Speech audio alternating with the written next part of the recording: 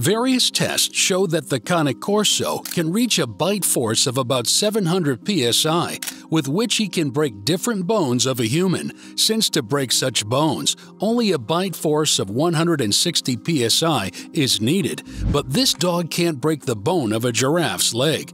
This is because the bones of a giraffe are thought to be about 6 times harder than those of a human.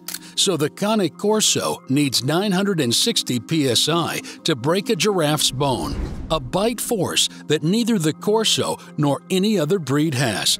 It is thought that the hyena is the animal that has enough strength and that this is exactly what he does the most often.